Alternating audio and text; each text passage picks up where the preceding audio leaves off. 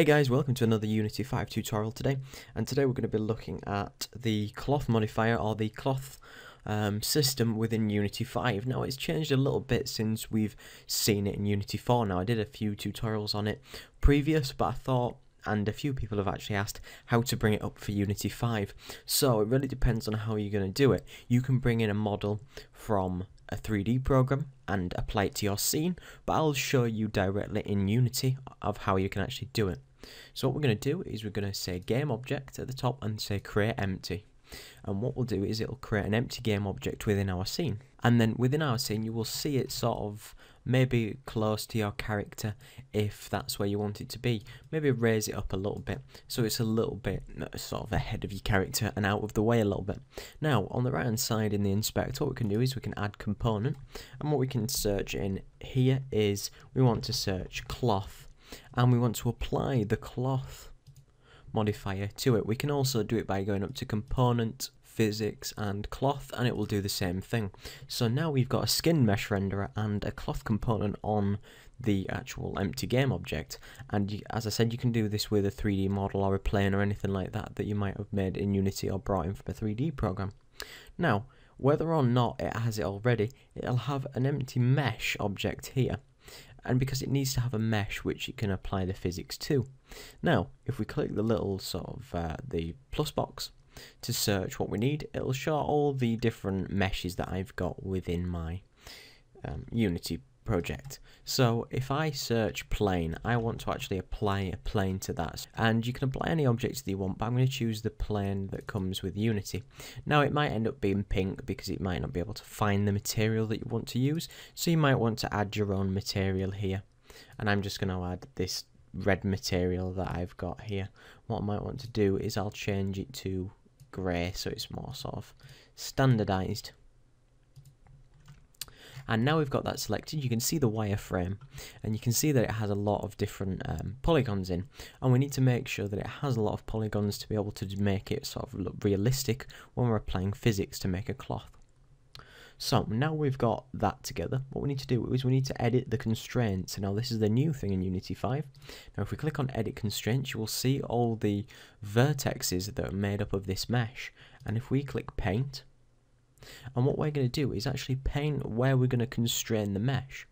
So we can click on each of these vertexes, because you can see when I highlight them, if I zoom in a little bit more, I highlight them, I can then left click on them and constrain this top edge, because I want it to act like, let's say, a large curtain.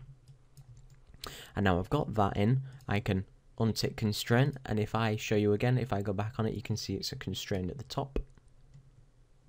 Now if I then press play, you will see that my cloth will now be constrained to the top, but it doesn't really do anything that exciting. It might move slowly based on what it has, but we can add some external acceleration to the cloth to make it maybe simulate wind like I did in a different tutorial. Now if I apply 0.5 to the z-axis, we just get a tiny bit of movement to look like wind might be applying itself to that mesh. Now essentially that's pretty much it for the basis of setting up a mesh to act like a piece of cloth. But if you then want to take it a step further and use your character to sort of knock in and out and knock the mesh around, it's again slightly different. This is a system using it, you can use capsule or sphere colliders. Now your first person controller, if it's brought in from the Unity 5 first person controller, what we need to do is we need to make sure that it's got a capsule collider on. Now I don't know if there's a better workaround than this, or if there's a different way of doing this, but the first person controller has a built-in collider on it, so it acts with a rigid body. Now we can't actually use this to work with the cloth, because if you see down here we can use two sets of collisions which will collide with the cloth. We can use sphere or capsule colliders. Now if I have the capsule collider down here and I set the array size to 1, you can see that I'll be able to add a new capsule collider here. Now we can obviously make another object which might be a sphere, add a capsule collider to it, or as a sphere collider, and we'll be able to push it in and out of the cloth to make it move. Now to make this work with the character, what I'm going to do is go component, physics and capsule collider. And you can see the capsule collider in between the normal collider, which the character already has.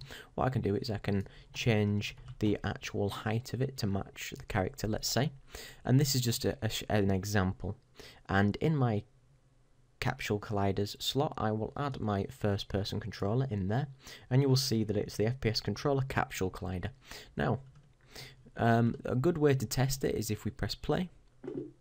You'll notice that I'm in game now. If I flick back to my scene, select the first person controller, and I select it whilst the game is playing, I can move it into that cloth and affect it based on the collider of which I'm using, and it'll only be affected by the collider that we've actually set it or given it.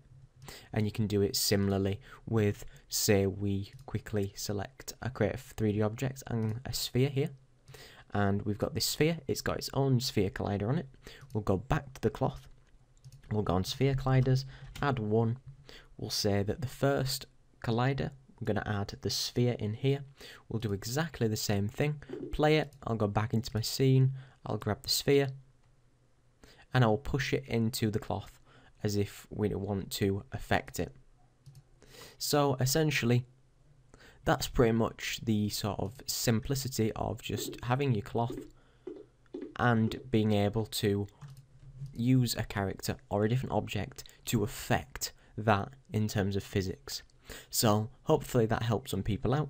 Thanks very much for watching. Don't forget to like, comment and subscribe. Cheers.